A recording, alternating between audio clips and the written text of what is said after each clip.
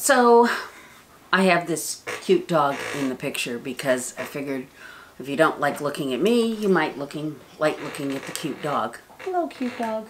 Hello. So let's talk about the 100-day project and my feelings about it and why I decided to do it and things like that, and post it on YouTube. Some of it is because it's a very good challenge to do.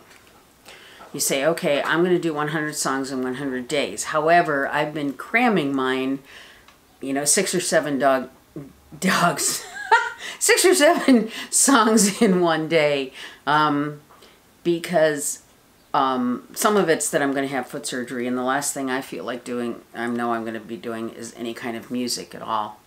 Some of it's because I have a singing job and a playing job on this coming Tuesday. So I wanted to do it because I wanted to say, yeah, can I do 100 songs in 100 days, right? And I know I can. I know some people are doing it where they're literally doing a song a day, a song a day. Bravo, more power to them. I think life kind of gets in the way where, you can't do it. And then the other thing that I wanted to do was, I'm learning these songs, but I don't know them by heart. So yeah, I have to look at it, I have to read.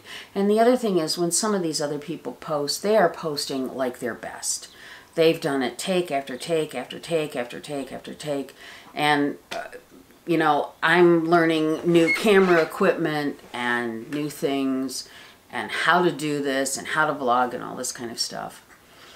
And I'm like everybody else that probably goes on YouTube, unless they're really beautiful or really handsome or they really don't care. And you're so concerned about how you look and how am I coming across and am I being genuine, or people don't like the way I look, so I'm trying not to be too judgmental and too hard on myself. Hello, dog. How are you? Yes. And so a lot of this is getting over barriers and getting across barriers within myself and saying, I can do this. I need to do this. I want to do this. This is a really good thing for me to do. And the dog just left. The cute dog just left. Oh well. So I'm really glad that there have been people that have been looking at my videos and people that have been, they looked at my very first vlog, which is fantastic. And I think this is really good for me because I'm usually behind the camera. I'm not usually in front of the camera. I'm in front of people when I sing. I've been singing professionally for a very long time, and I'm in front of people.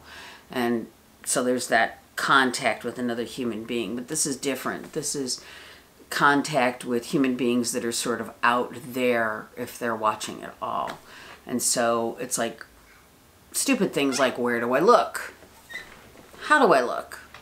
And I can't compare myself to somebody that's a lot younger or a fellow or something like that. I just have to do the best job that I can and say to myself, this is my learning process, but I'm sharing it with the YouTube universe and things like that.